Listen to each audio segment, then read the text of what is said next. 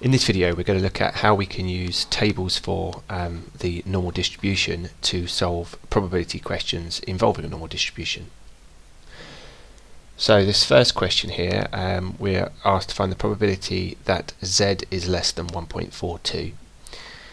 Now this is what we would call the standard normal distribution, and this value here, this number, represents how many standard deviations away from the mean the value is. So this is what's the probability of a value being less than 1.42 standard deviations above the mean.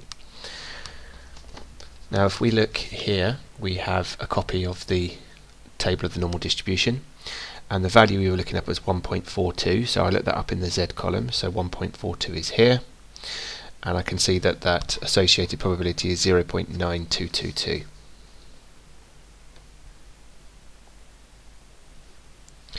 And also I can do a sketch of the normal distribution.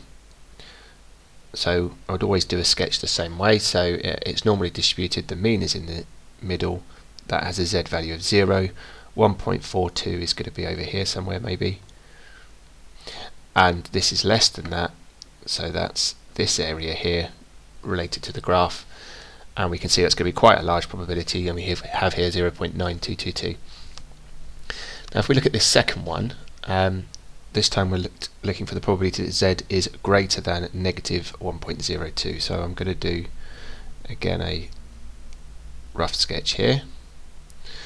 0 there, negative 1.02 is going to be over here somewhere, and it's greater than that.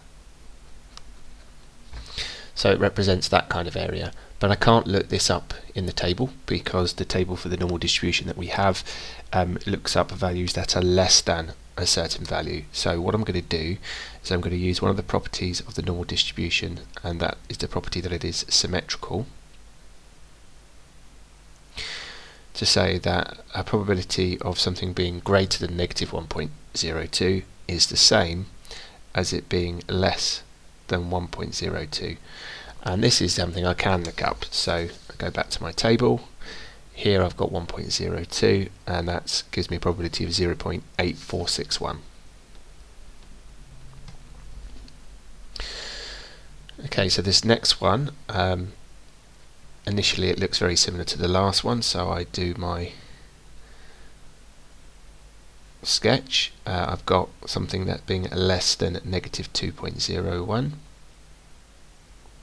So that represents this area. So I can use then symmetry to say, well, that's equivalent to this, but I can't look this up because I can only look up tables values that are less than that. Now I can't look up this one because the table only has values that are for z that are 0 or greater than 0. So how can I use this? Well, if I know I could look up all this unshaded area here, so I can look up the probability that z is less than 2.10, and I can do that on the table, and I can see that over here 0.9821, and so therefore the probability I require is 1 subtract that, because the total area under here must be 1, and so that will be 0.0179. Next question then, so I'm looking at it between two values, so again I'm going to do a sketch. 1.20 is around here somewhere, 2.24 is up here somewhere, so I want the area between these two. Well, if I look up 1.2 in the table, it's going to give me all this white area that I'm not interested in. If I look up 2.24, it's going to give me the shaded area I want, plus this whole white area as well. So if I find the difference between these two values in the table, it's going to give me my answer. So 2.24, I can look that up, and I get 0.9875, and I subtract the value for 1.2, which is 0.8849, and the difference in those two values is what I'm after. So 0.9875 subtract 0.8849, and that gives me an answer of at 0.1026.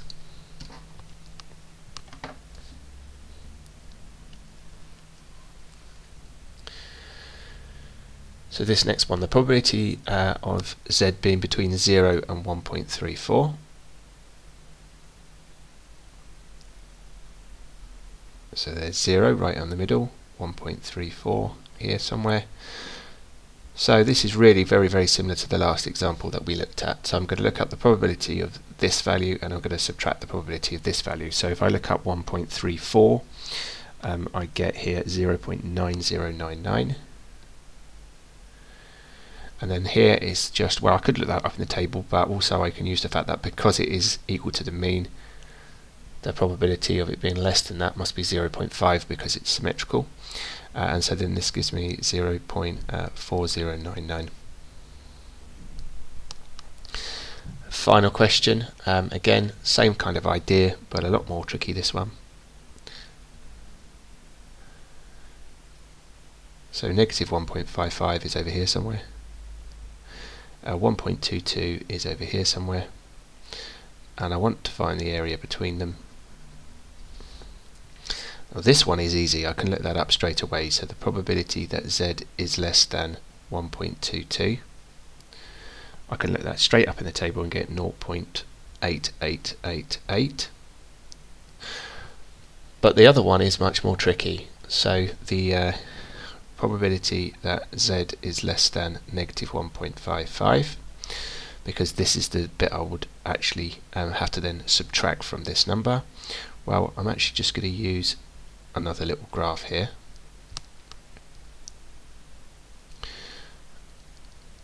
So this is the value I'm trying to work out. I can't find that because of the fact that I can only look up values that are positive for Z. So that's going to be using symmetry equal to this area here, but I can't look up that either. But what I can look up is the probability that Z is less than 1.55. So I look that up in my table and I get 0.9394. But I'm actually interested in the white area, so that's 1 subtract that, and the reason I'm interested in that is because it's equal to this white area over here.